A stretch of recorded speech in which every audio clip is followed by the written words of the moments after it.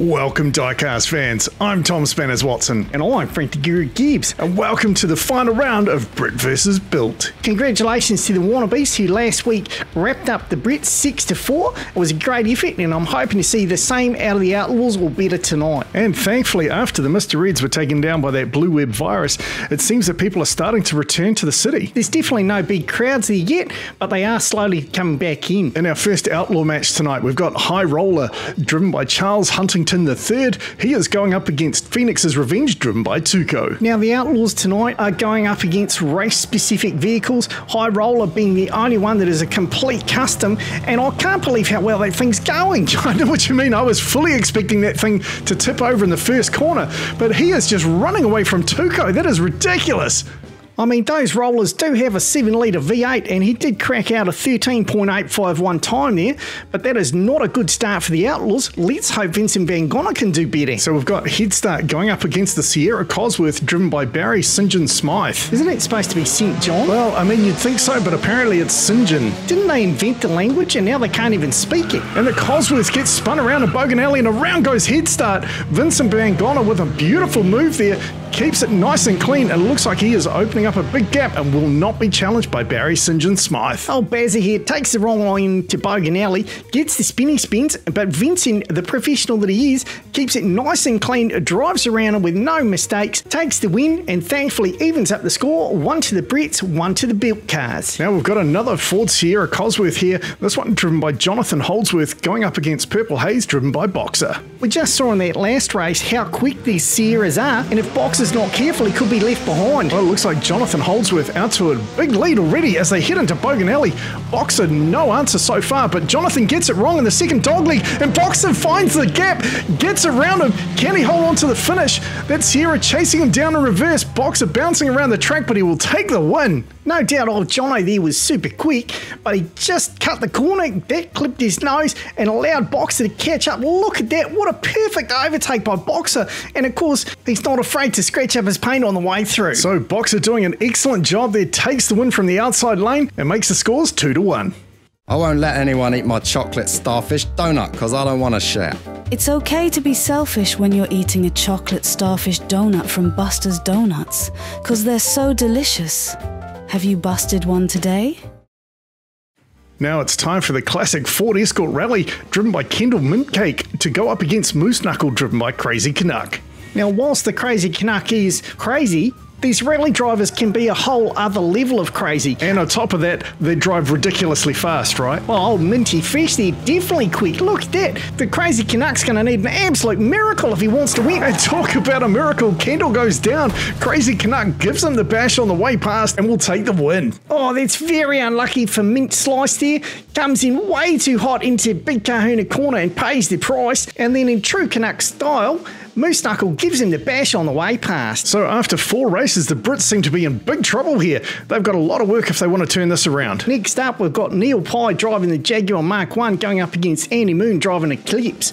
Now, I'm not sure that Neil Pye's got much of a chance here because I understand he's a vegan. What are you on about, Frank? And what has that got to do with racing at all? Well, it's got nothing to do with racing, mate. It's just he was wandering through the pits going on about vegetable rights and peace. I just presumed he was a vegan. Well, vegan or not, he seems to have left Andy Moon in his dust. Well, the Outlaws could still get lucky. Look, he's slowing down. Here comes Andy. Andy tried to go up the inside, but he spun out, and that is unfortunate for him as he hands the win to Neil Pye. It really all went wrong in the first corner there, when Andy caught his rear end on the front of the Jag, and that allowed the Jag to slip on by him. But then I really thought he was going to have him here in Big Kahuna Corner. He came down, looked like he was doing everything he could to get up the inside, but unfortunately I think he hit the gas pedal a little bit too hard and a bit too early. That spun him out, handed the win to Neil. So the Brits starting to claw back 2-3 now, as it's the MGBGT of Christopher Ryan going up against Stinger, driven by Iron Poet. Now funny, I didn't realise this guy's name was Chris.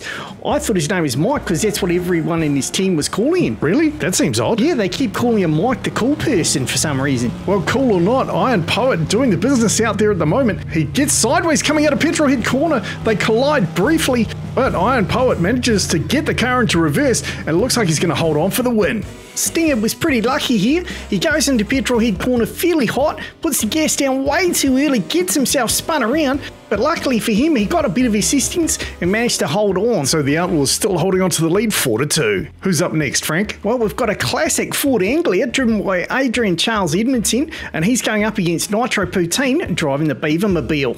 So the Anglia is another car that we haven't really seen on this track before. I wonder how it's going to do, especially against the Beaver. Well, Chaz seems to have put the hammer down, mate. He's giving it the beans to stay in front of the Beaver there. Adrian drifts across, clips the sidewall.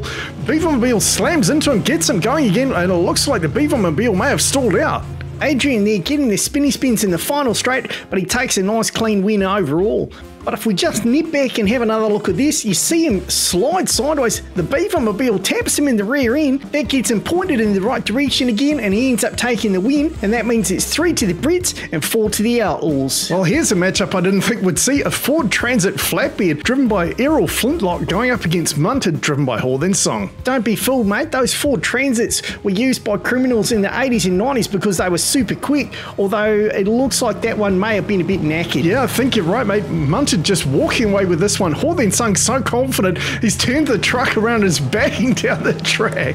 Oh, mate, Errol's done like a dog's dinner now. I'm not even sure if he's going to cross the finish line. Oh no, here he comes. He seems to have found his gears again and is moving fairly quickly in reverse, but just way too far behind. That was easy peasy lemon squeezy for Munted there, and the Outlaws maintain a 2-race lead. Well, this should be interesting. We've got the Ford Capri driven by Michael St. Michael going up against Triggered driven by Cam. Cam, of course, holds the track record at a sub-13 and no one has come close to him yet. But to be fair, he has had some steering issues in the last couple of races that may be slowing him down. Crikey, Mikey, that Capri's quick. It certainly is. He gets up on the sidewall and it looks like Cam may have gone right over there. There's nowhere in sight, and the bonnet of that Capri bouncing around too.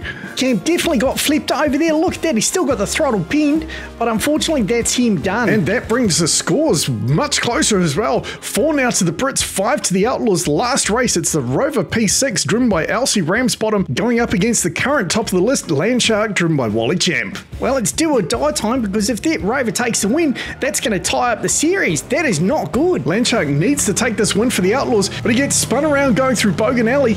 He manages to get it into reverse, but it looks like Elsie's making a charge. Landshark finding some power in reverse somehow and manages to open up that gap and take that final win, thankfully. And unfortunately for Sheep's Butt, she's going to come in last. Well, it was almost a bit touch and go there going into that first corner. Elsie pushed very hard against Landshark, but luckily Wally Champ managed to keep the car together and takes the win, and that means overall the Brits score 4, the Outlaws 6. So just like the Wannabes, the Outlaws do the business overall and take out the series. And that makes it a clean sweep for the built cars, proving they are the best on the road. Although, to be fair, there were some great performers for the Brits. I'd love to see that Capri race again, and even High Roller, he was quite impressive. Oh, no doubt. Even though it was a clean sweep, I don't think it was easy by any means. There were some tough competitors there overall, but you just can't beat a built car. Oh, totally, mate, especially when it's built American muscle. Well, make sure you tune in next time, because it's time to decide who will be moving on at the end of the season of the Outlaws. Oh yeah, it's all or nothing, everything on the line at the last minute. But that's enough from us tonight. Thanks very much for watching. I'm Tom Spanners Watson. He's Frank. It appears that the recent MCP deployment of the Blue Web virus on the Mega Robotics Enforcement droids has had even more unexpected consequences.